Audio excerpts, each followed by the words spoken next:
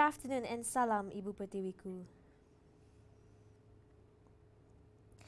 Indonesian authorities on Wednesday ramped up efforts to find 37 people feared buried by the collapse of an illegal gold mine on the island of Sulawesi that killed at least 4 people.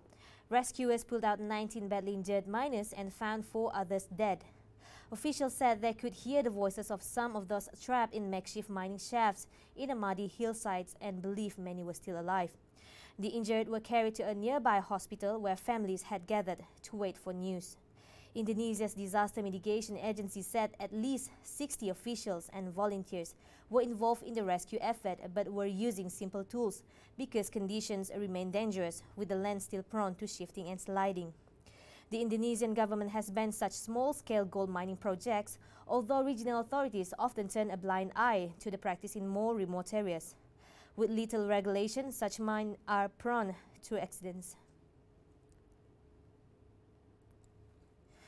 Armed assailants attacked on Ebola treatment center in Eastern Democratic Republic of Congo on Wednesday, setting the center on fire and a gun battle with security forces. The identity and motive of the assailants were unclear.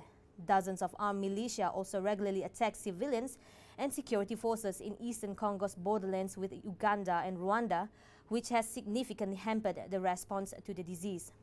The health ministry said in a statement that 38 suspected Ebola patients and 12 confirmed cases were in the center at the time of the attack.